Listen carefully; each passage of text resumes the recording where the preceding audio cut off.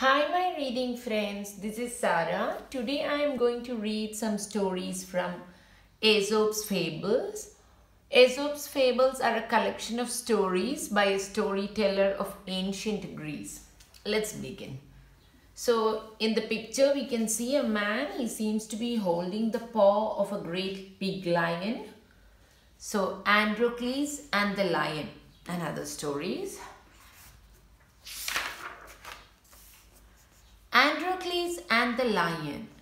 Long ago, in a faraway kingdom, there once lived a kind slave called Androcles. His master was very harsh and cruel. He used to treat poor Androcles very badly. Soon it became impossible for Androcles to bear the cruelties of his master. One day he decided to run away from his master's house and hide in the forest. Androcles wandered in the thick forest in search of food and shelter for a very long time. You can see this is Androcles running away into the forest.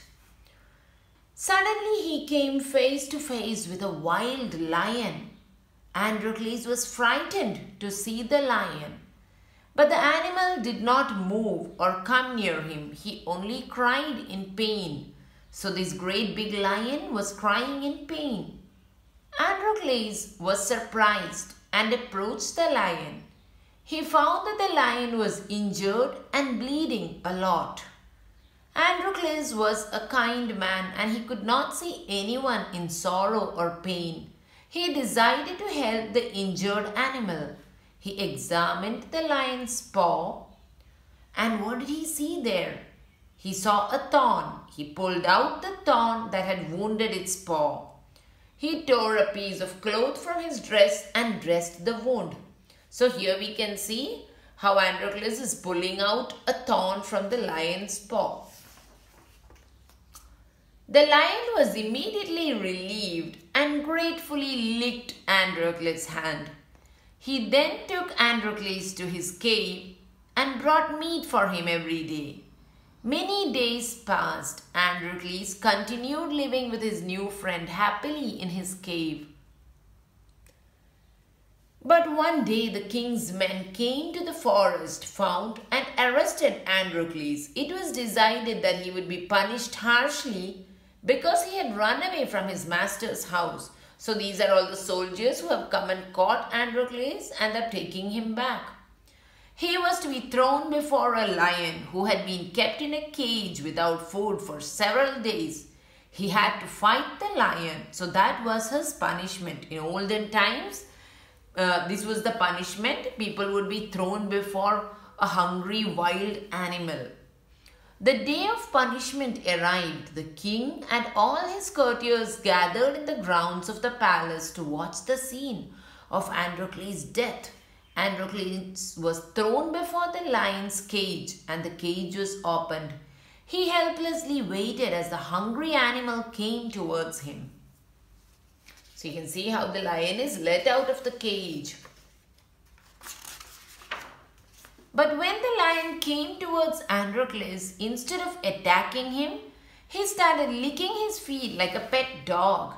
Everyone was surprised to see this. Androcles immediately recognized the lion whose life he had saved. When the king asked him why the lion did not kill him, Androcles told him the whole story. Impressed by Androcles' kindness and the loyalty of the lion, the king freed both of them. So the moral of our story is that kindness affects both man and animal alike. So the next story is The Wise Lark. You can see the lark here. She seems to have a nest and there are 3 eggs in the nest. So, once a lark was looking for a place to make her nest. After miles of flying, she finally found a large green field of wheat in a village that belonged to a farmer. She made her nest there and laid her eggs. Soon her eggs were hatched. The lark was happily living in the field with her family. One day the farmer came to the field and looking at his ripe crop said, "I must request my neighbors to help me with the harvest." One of the young larks overheard the farmer. He quickly went to his mother and told her about it.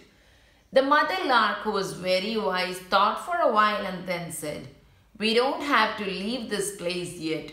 If the farmer has sent for his friends, then it means he's still not determined enough to harvest his crop." So they continued staying in the field. A few days later, Mother Lark saw the farmer visiting the overripe field again. "None of my friends agree to reap the harvest for me. Tomorrow I shall hire a few reapers and harvest the field myself," he said thoughtfully. After thinking over what she heard, the lark quickly flew to her family and said, "We must fly away now. The farmer will surely harvest his field this time. I heard him say that he shall reap it himself." The wise lark left the field and saved herself and her family from trouble. The farmer was finally able to reap his harvest by helping himself. So self-help is the best help. If you help yourself, surely your work will be done. So thank you. Let's see what is the next story. So the qualities of man. Let's see what is this. There is a horse, a dog, an ox in this picture. One cold winter evening, all the animals in the forest were shivering in the cold.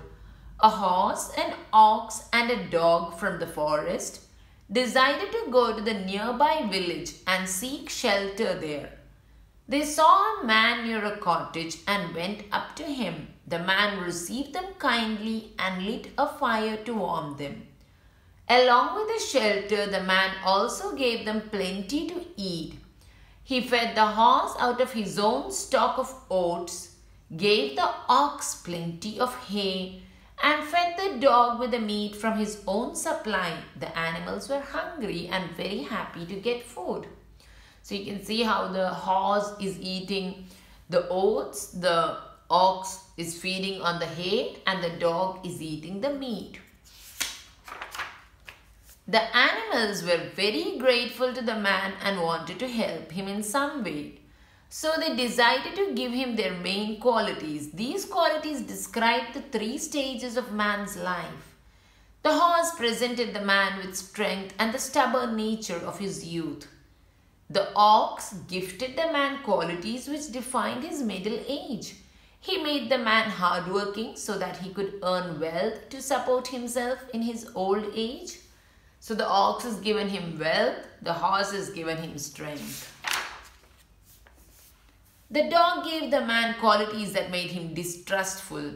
This is the reason why it is so hard to please an old man who does not believe or trust anyone easily and is very particular about his necessities and comfort. Therefore, man has both useful and harmful qualities, just like the animals. We all have animal-like qualities within us, of which some are beneficial and some are harmful. And it lies to us to use the ones that are beneficial to us and all the people around us. Thank you.